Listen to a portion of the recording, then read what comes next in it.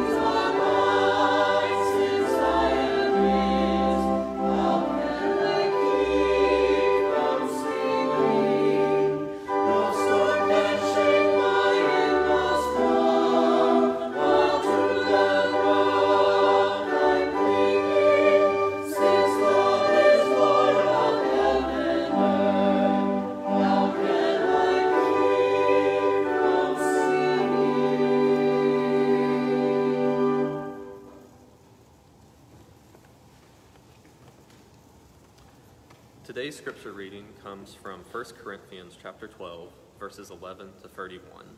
Hear now what the Spirit is saying to the church. All these things are produced by the one and same Spirit, who gives what he wants to each person. Christ is just like the human body. A body is a unit and has many parts, and all the parts of the body are one body, even though there are many. We were all baptized by one Spirit into one body, whether Jew or Greek or slave or free, and we were all given one Spirit to drink. Certainly the body isn't one part, but many. If the foot says, "I'm not part of the body because I'm not a hand," does that mean it's not part of the body? If the ear says, I'm not part of the body because I'm not an eye, does that mean it's not part of the body? If the whole body were an eye, what would happen to the hearing? And if the whole body were an ear, what would happen to the sense of smell? But as it is, God has placed each one of the parts in the body just like he wanted. If all were one and the same body part, what would happen to the body? But as it is, there are many parts, but one body. So the eye can't say to the hand, I don't need you. Or in turn, the head can't say to the feet, I don't need you. Instead, the parts of the body that people think are the weakest are the most necessary. The parts of the body that we think are less honorable are the ones we honor the most. The private parts of our body that aren't presentable are the ones that are given the most dignity. The parts of our body that are presentable don't need this, but God has put the body together, giving greater honor to the part with less honor, so that there won't be division in the body, and so the parts might have mutual concern for each other. If one part suffers, all the parts suffer with it. If one part gets the glory, all the parts celebrate with it. You are the body of Christ and parts of each other. In the church, God has appointed first apostles, second prophets, third teachers, then miracles, then gifts of healing, the ability to help others, leadership skills, different kinds of tongues. All aren't apostles, are they? All aren't prophets, are they? All aren't teachers, are they? All don't perform miracles, do they? All don't have gifts of healing, do they? All don't speak in different tongues, do they? All don't interpret, do they? Use your ambition to try to get the greater gifts, and I'm going to show you an even better way. The word of God for the people of God. Thanks be to God.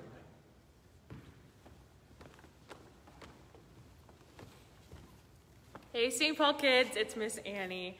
We are here today in the sanctuary, as you can see, which is awesome. I'm so glad. I wanted to give you a few reminders. Number one, if you aren't signed up for VBS, tell your parents to sign you up for VBS. It's going to be so fun. It's going to be amazing. Our theme is Knights of the North Castle, so we're going to be pretending to be knights all week. I'm here for it. I hope you are too. Secondly, if you would like to help out with VBS, we have plenty of volunteer slots open. All right, so I'm going to be reading you a book today. It's called When God Made the World by Matthew Paul Turner. I'm going to try to show you the pictures the best I can. In the very beginning, before anything was, before God started doing what it is God does, when all that existed was wide open space, God imagined a universe and began to create. God hung trillions of lights, stars big and stars bright. God turned the dark sky into a glorious sight. God put planets in places with moons in some cases and galaxies that reach the outermost spaces. God made comets that fly with tails through the sky and asteroids and meteors that sometimes zoom by. And with cosmic explosions, God set space in motion, causing planets to orbit their suns with devotion. And somewhere amid all the swirling light, inside a cluster of milky white, among stars and planets and cosmic dust, God made a place for the story of us. Because when God made the world, God displayed heaven's glory for you and for me and for all the world's stories. Our planet, God made a blue and green sphere and designed it to orbit the sun once a year. God made daytime and nighttime, climates and seasons, and all kinds of weather that varies by region. God made continents and oceans, islands and seas, a north and a south pole that God put in deep freeze. That's my favorite one. God carved rivers and brooks, mountains and caves, made beaches with sand and huge crashing waves. How many of you have been to the beach this summer? God made tropics and plateaus, glaciers and meadows, marshes and tundras, and erupting volcanoes. God made some places high with peaks in the sky and places where snowflakes still fall in July. And in quite a few spots, God made it so hot, should you visit, just know you must drink a lot. God made valleys so low and geysers that blow, and under Earth's surface, God put well springs that flow. Then, with gardens and forests and other things green, God made earth come to life using soil and seed. God made cypress and pines, bushes and vines, all kinds of trees with leaves God designed. Plants full of flavor like basil and thyme, and trees that grow citrus like grapefruit and lime. God made flowering plants and plants that enchant. While most you can touch, God made some that you can't. Roses, be warned, are prickly with thorns, and there's an African melon, God covered in horns, and poison ivy's backlash, giving you a rash. Wherever it touches, you'll itch and you'll scratch. But don't let that stop you. Run barefoot through grass, pick a flower or two, or a bouquet perhaps. Find a tree you can climb, or with a seat and some twine, build your very own swing or a backyard zip line. Or into a forest you go to escape. Give thanks to God for all that God made, for the fruit and the syrup, for the trees and the shade. Because when God made the world, God did all that God could to create every detail for our joy and our good. Now, what happened next is a mystery at best, but God made a bird, and that bird made a nest. So God filled the sky, perhaps over time, with birds, and most learned how to fly. God made bluebirds and blackbirds, big birds and small birds, a few birds quite absurd, and the loudest birds you've ever heard. Crows crowed, doves cooed, chickens clucked, owls hooed, robins chirped, pheasants whirred. The world got noisy when God made birds. Then the oceans God filled with fish, sharks, and krill, creatures God made with fins and with gills, swordfish and trout, fish sleek and fish stout, and whales that God made to breathe through a spout. God made sea rays and eels, fish red, yellow, or teal, and some fish so odd they hardly look real. Like a fish that has fangs or a monster-like face, or a fish that flies or makes its body inflate. And wherever a river, ocean, or sea touches dry land, there's likely to be all sorts of creatures living their lives. On land and in water, that's how they survive, like otters and frogs, turtles on logs, and crocodiles gathering in swampy bogs. And then God made cows, horses, and goats, and God made gibbons with inflatable throats. God planned lions to roar and tigers to pounce, and kangaroos, God thought, let's make you bounce. God made bears to growl, moles to plow, and under full moons, coyotes to howl. Donkeys brayed, giraffes bleated, jaguars prayed, rhinos stampeded, bunnies hopped, beavers chopped, and in muddy pools, hippos plopped. I hope you get to plop into a pool this summer. Yes, all living creatures, from whales to snails, from those covered with feathers to those covered with scales, each God designed with a home in mind to develop and evolve if needed over time, because when God made the world, every creature on earth became a part of life's circle, having value and worth. And God made people like you and me, people with souls, people with stories, a global family tree. God made us all flesh and bone, covered in skin, and made our bodies to have hearts beating within. God gave us bellies and legs, fingers and toes, and fashioned our faces with eyes, mouth, and a nose. God made our bodies uniquely equipped for walking and talking, to eat and to skip. God wired us to love and feel pain, to process and learn, to read and retain. But despite all we share, we're also unique. God made us all human with just a few tweaks. Each of our faces, bodies, and traits, our skin tones, our features, God did create. God made some people shy and some people loud, and the world started spinning. The story God wrote was just a beginning. All right, St. Paul kids, that was a great book, and it talks about how all of us are made differently and how God loves us so much. And that might be a little bit of what we're going to talk about today. Pray with me. Ready? Pray. Dear God, thank you for making me exactly who I am. Thank you for loving me, all the parts of me, even the ones sometimes I don't like. God, we love you and we praise you. Amen.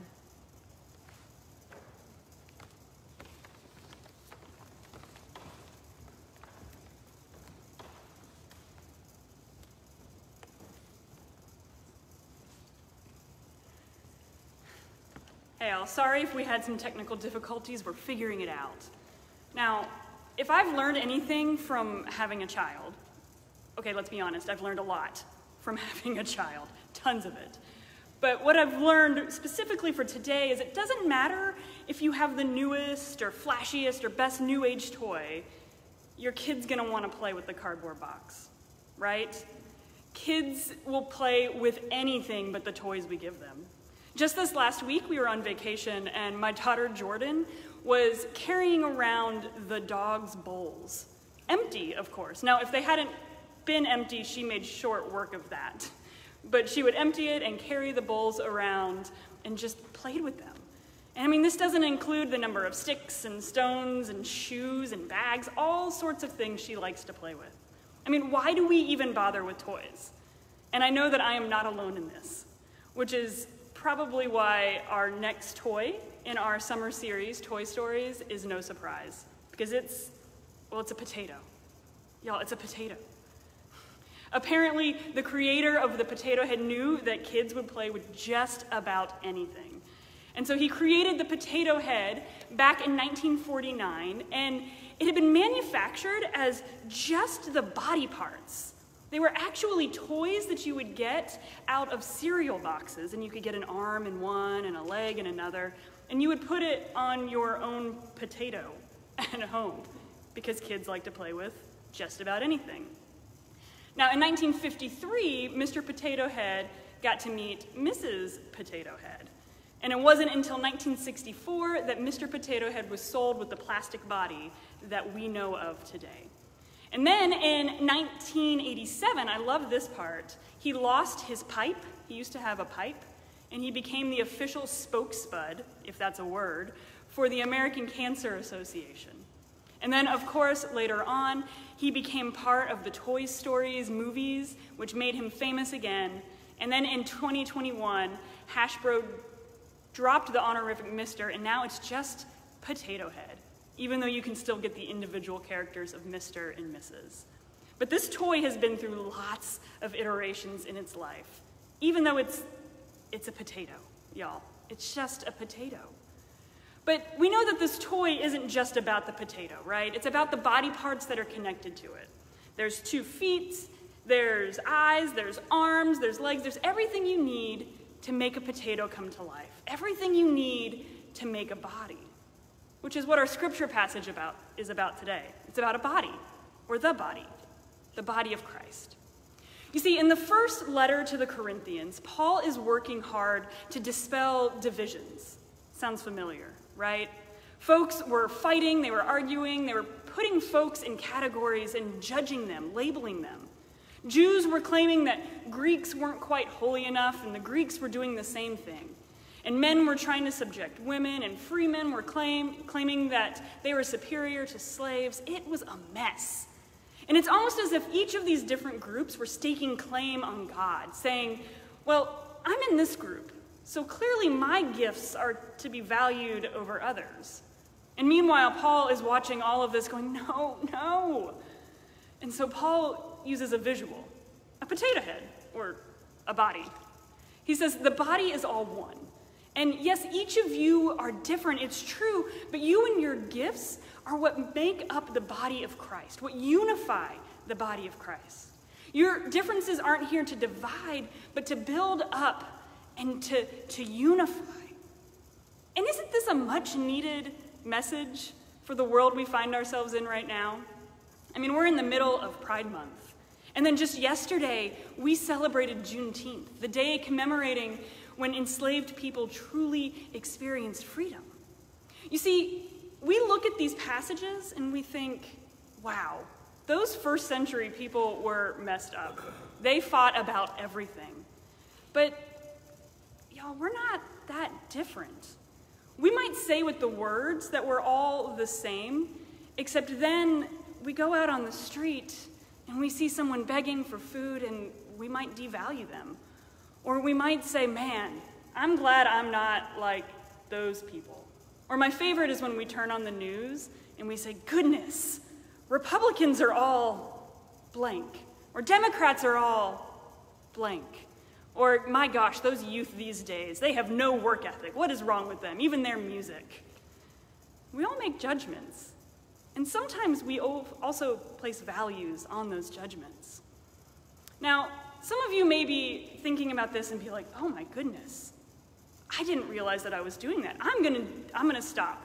From now on, everyone is exactly the same. Well, that's a start. But Paul was trying to get at a little bit more. I mean, let's look at this potato head now. All right, if every piece of this potato head was the same, would we have an actual body? Or would we have this freaky creation?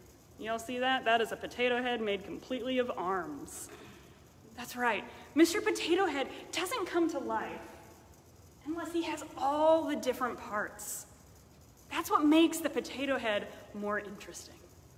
And friends, this is the same with the body of Christ. You see, we are all different and we are all valuable.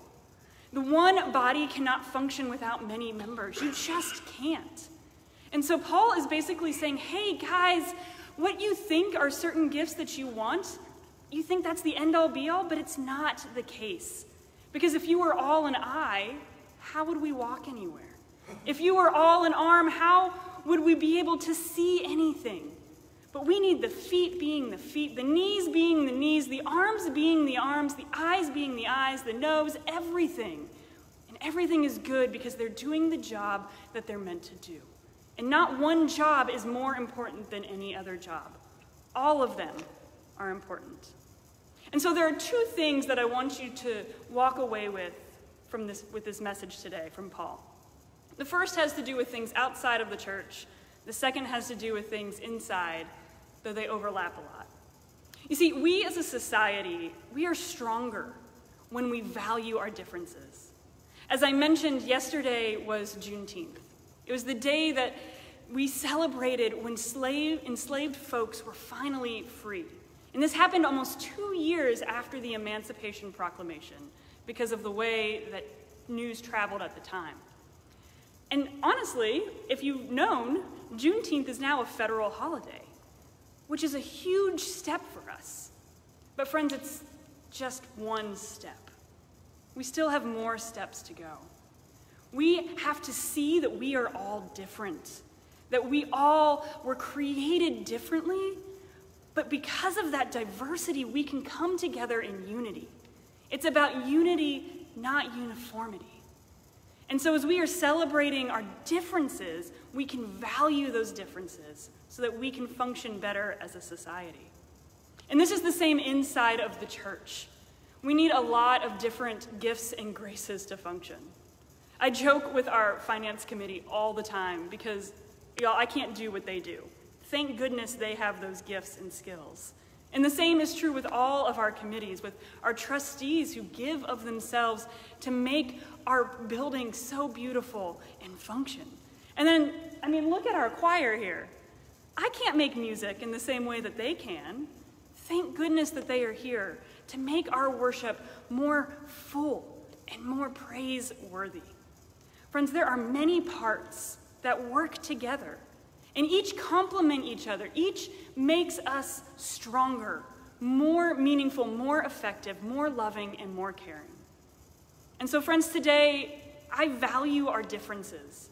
I value the different gifts that we have, and I celebrate that we are diverse, but not uniform, and that we can work together so that we're not only functioning better, but so that we're stronger, so that we are more full as the body of Christ in the world.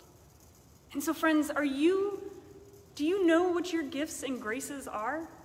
And are you using them? That's the kicker, because we need your gifts and graces. We need you so that we can be a better functioning body of Christ, just like the Mr. Potato Head. Because we're not all arms, we're not all eyes, we're not all mouths. Instead, we come together to form a more perfect body. And so, friends, if you're still discerning what your gifts and graces are, let's get together and let's chat a little bit, because we need you. We need you and the gifts and the differences that you have so that we can be better together. And isn't that a great way to look at the body of Christ? May it be so. Amen.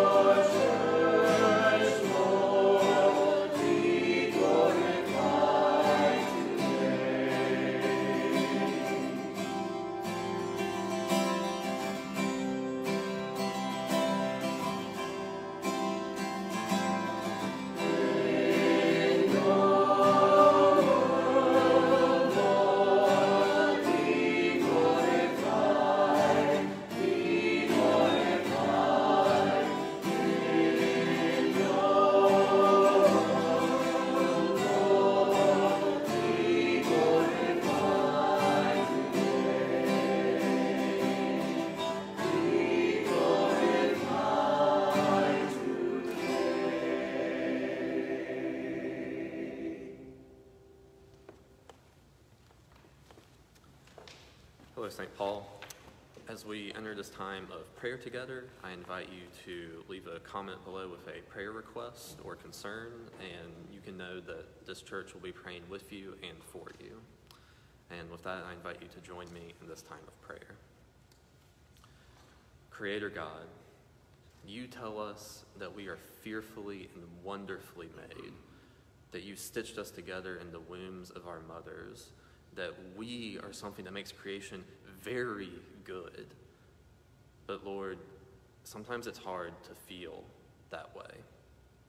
Sometimes we feel like Mr. Potato Head in Toy Story 3 when all his body parts are attached to a tortilla shell and every step feels like a struggle.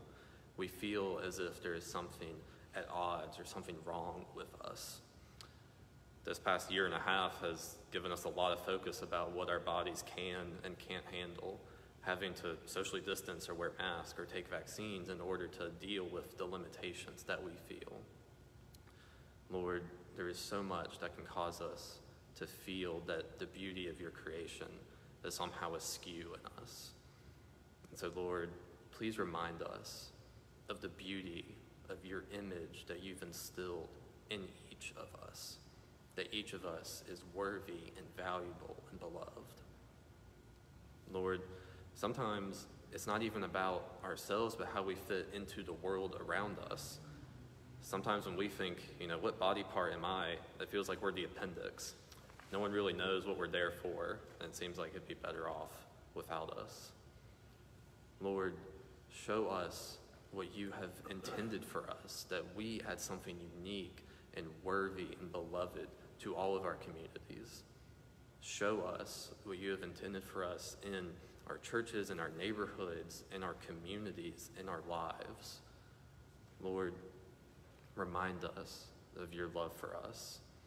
and of the immense worth and belovedness that we have as your children. And Lord, there are many parts, but we are one body, and it is as one body that we pray as Jesus taught his disciples to pray, saying, Our Creator, who art in heaven, hallowed be thy name. Thy kingdom come, thy will be done, on earth as it is in heaven. Give us this day our daily bread. Forgive us our trespasses, as we forgive those who trespass against us. And lead us not into temptation, but deliver us from evil. For thine is the kingdom, and the power, and the glory forever. Amen.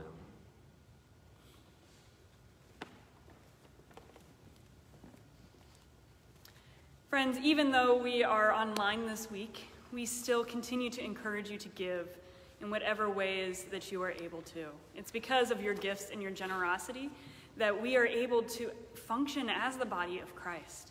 We use those gifts to share the love of Christ with our community. And so you can send a check to the church office.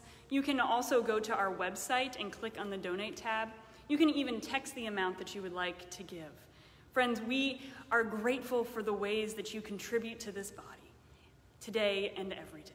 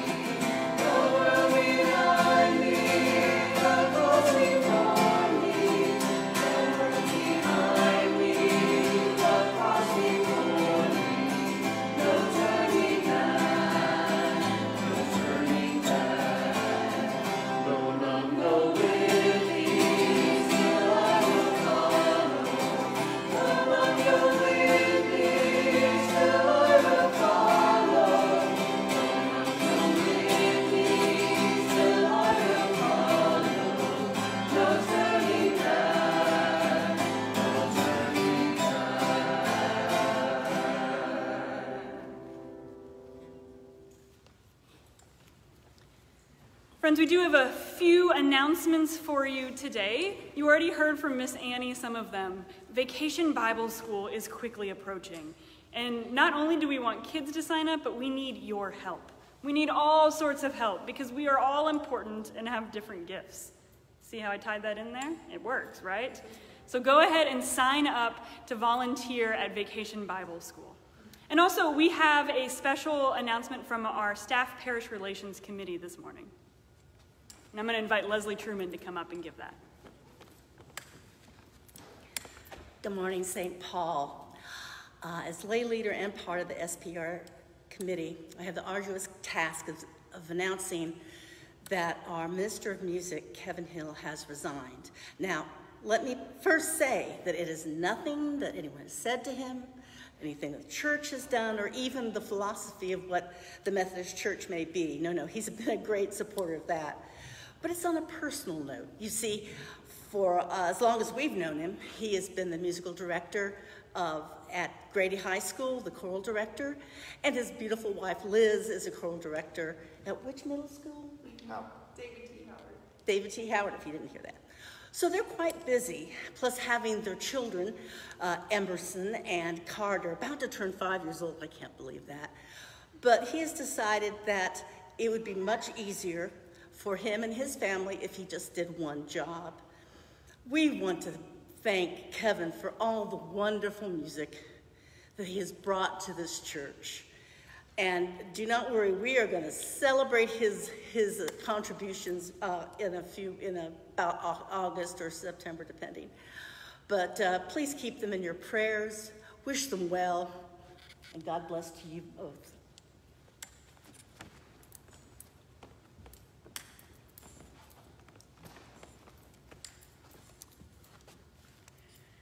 Friends, we are all parts of the body of Christ. We are all important parts, needed parts of the body of Christ. This is what makes us fuller and stronger and better. And we need you. So go into the world, come into the church, go into the community, using your gifts and graces so that we can be stronger together. In the name of the one who creates and redeems and sustains. Go in peace. Amen. Amen. Mwah.